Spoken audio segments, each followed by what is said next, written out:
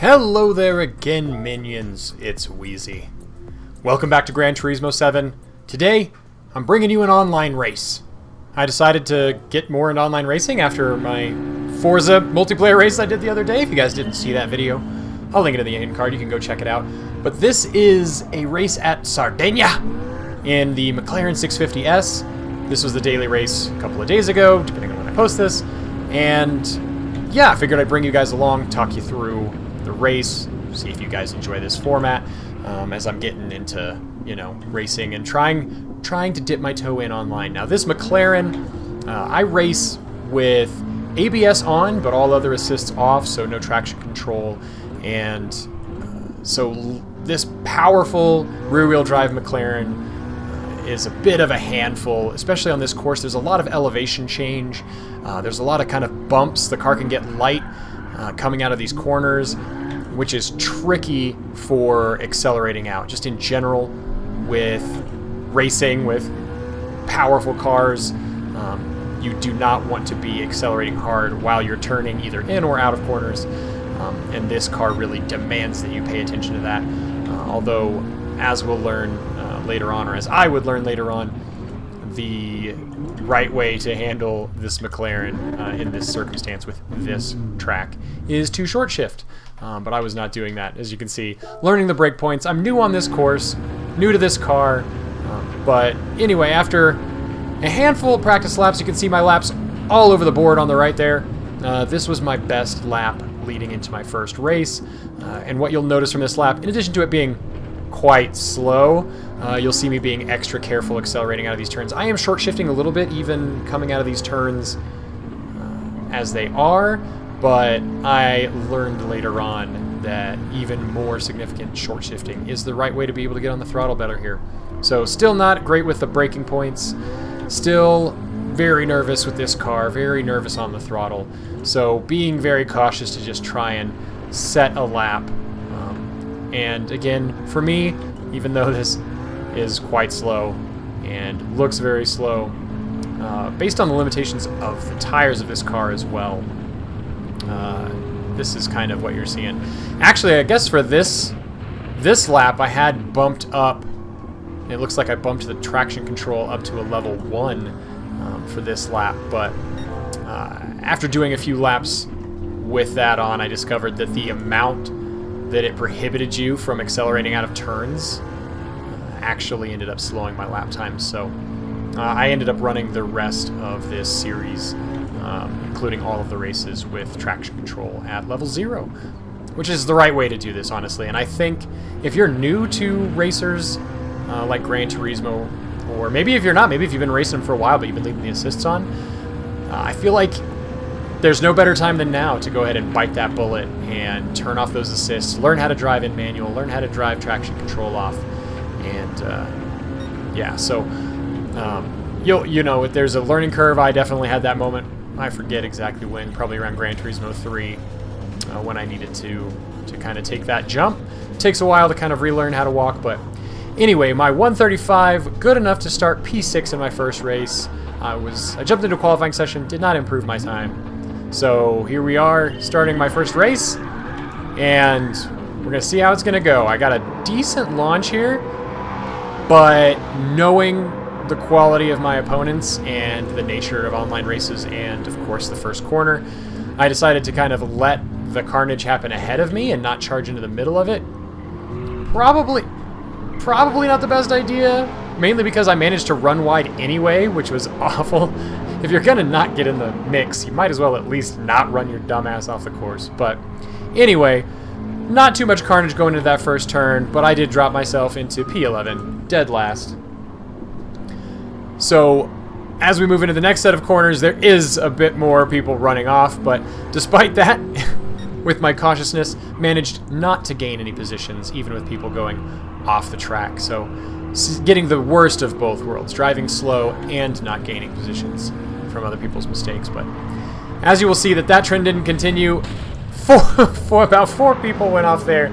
I get target fixated on the guy that went off and just literally plow straight into the back of him. I was thinking to myself, man, don't run wide. What the fuck was that? And then not only that, in an attempt to try and accelerate back out of that corner, I lost control again. Put it back into the wall, so moved up a position to P10. Still dead last. One of the other drivers decided this race wasn't worth continuing. You'll see now I'm up into P9 for the same reason. People, as they're crashing and failing, are just dropping out of the race. Up into P8 from another quit. And I do actually manage an overtake on someone who had an off. And so now I have moved up into P7 of 8, based in no part on my own skill or ability. This guy behind me still deciding I'm a better braking source than his own brakes. Again, this quality of competition should improve as not just my skills improve, but also as the game becomes aware that I don't crash into people. As my safety rating and driver rating improves, I will be less likely to get involved in these races with people who use you as brakes. But this guy ran wide there again, and then about a half a lap, maybe a lap later, catches back up to me again, gets right into my back quarter panel. Just not a great driver. I'm obviously being slow and nervous because of the power of this car, but generally speaking, not crashing into other people using them as brakes. Eventually that guy falls enough behind that he also quits, so I'm up into P7 again. Dead damn last. Just trying my best throughout all of these corners to not spin the car. Here we are going into the final lap. I see these cars ahead of me. I feel like I can maybe catch up to them a little bit. Put a little bit too much throttle on. Put it into the wall. Yet again, my overzealousness to try and catch up to the cars ahead of me, costing me yet more time. Get back onto the track. Straighten it back out. Finish up a minute behind the leader. P7. Wow. The only people I beat didn't finish the race. I'm obviously impressed with my performance. And that was my beautiful first race in the McLaren online. But you can see that my driver rating and safety rating both improved, which was well earned, I think. So moving on to the next race. Here I'm in the qualifying session. I did manage to improve my best lap time to a 1:34.8, and this is again with traction control off. But you can see my lap time is becoming more consistent on the right there. 1:36, 1:35, 1:34, 1:39. Clearly, consistently becoming my strong suit. Still, even with the improvement, only P6 for this race. And so we will get another launch and see if I can do better this time. So a decent launch here. I could have pushed up quite a bit more into the pack here, but once again, being a little overly cautious. Again, still nervous with the car and not wanting to get completely knackered right in the first turn here. This first turn manages not to be awful. We have one fella go off, but generally not the melee I was expecting coming off. This young man decided, though, that he didn't want to be on the track anymore, so I'm up into P10, moving into the next turn, and yeah, once again, that cautiousness, perhaps a little too much, but here we'll have more offs, another car going up into the wall, deciding not to be on the course, and this McLaren visiting the wall as well. So I am once again managing to progress up through the ranks. This guy deploys his air brake, decides not to turn, and I just continue to gain positions by virtue of being overly cautious and letting the cars around me essentially just leave the course without any assistance. A little bit further into the lap here, we've got this nice green McLaren deploying his air brake, once again not remaining on the course, pulling back in, giving a little tap to the other car, but pushing up hard behind me. Again, a lot of the drivers at this level just struggling to stay on the track beyond just setting fast times. So I'm taking a cautious approach here, trying to run clean laps, even though I understand that I'm not really on the pace or running very quickly in this race. But another ghostly fellow deciding to go straight into the wall, and I'm feeling honestly a lot better about myself in this race, even though I'm still slow.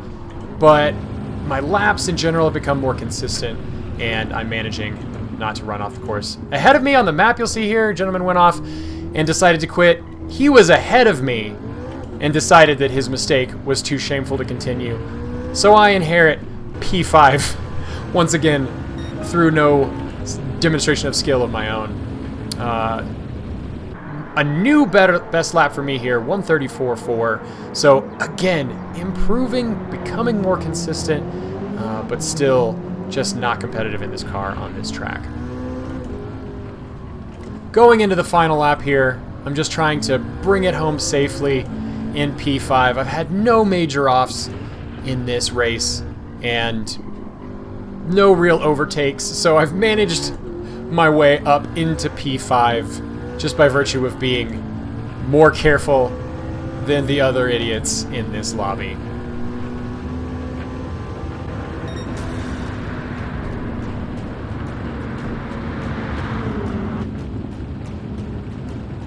So there we go, P5, 28 seconds off the lead. You can see my palpable excitement at my exceptional performance.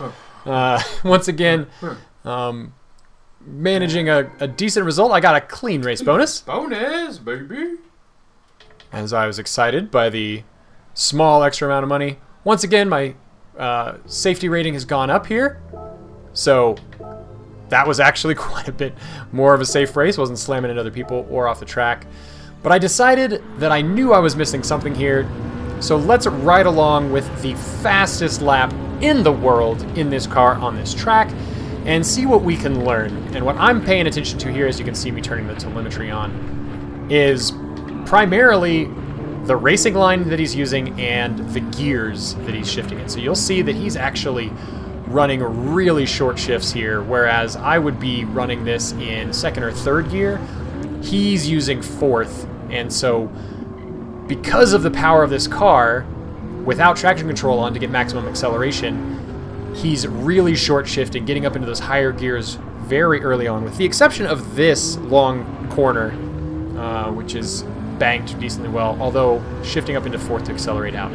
So my key takeaway watching him, in addition to just him having a better line and using more of the track width, is to get better acceleration out of these turns without spinning out, is to upshift into at least one, sometimes two gears higher than you would expect for being in the power band for this McLaren. So definitely a big takeaway that I'm going to try and see if I can turn around and take into my qualifying and the following race and get a more consistent performance from this McLaren as he comes accelerating through here using the full width of the track. And I believe he's going to finish right around a 126. 126.4, which means that my 135's, 130, I think my best lap up to this point is a 134, is a full 8 seconds off the pace. As you can see me relating to him as he does a victory spin after his amazing lap. So one lap trying this new one, getting the feel for the acceleration points at a 137, but this is going to be my new best lap using this short shifting. So there you can see me accelerating out of this in third and fourth. I'm able to accelerate a lot harder using these higher gears, but still, because of the hills and bumps and elevation changes, you still cannot be complacent, and this car is still very powerful, especially when those turbos kick in. So using those short shifts, I am already purple for this sector and really seeing a lot of improvement. Feeling slow through here, but not a lot of tire squeal. Aiming for consistency and just a smooth lap without a lot of excitement. Getting better at taking this turn at a higher speed, understanding my braking points better, and again shifting down to what would normally be like a second gear turn here, but accelerating about into third. So able to get more consistent power down to the track. Still purple coming into that next sector. Accelerating through these long bends, coming down to the last series of corners, and just the car feels a lot more calm, a lot more stable, and a lot more controllable, being able to accelerate hard without babying the throttle as much, because we're in those higher gears, getting less of that torque. So Boom, second lap after watching that, a 1:33.6. So I basically improved a full second on my previous best on just my second attempt. P6 again. This actually is towards the end of the day. The daily race was about to roll over, which I hadn't quite realized, but I was actually doing this race late. I believe it's actually right about midnight at the time of this race. So this is really the last lobby of the day for this race. So I'm going to use my newfound skills to have a better performance in this race.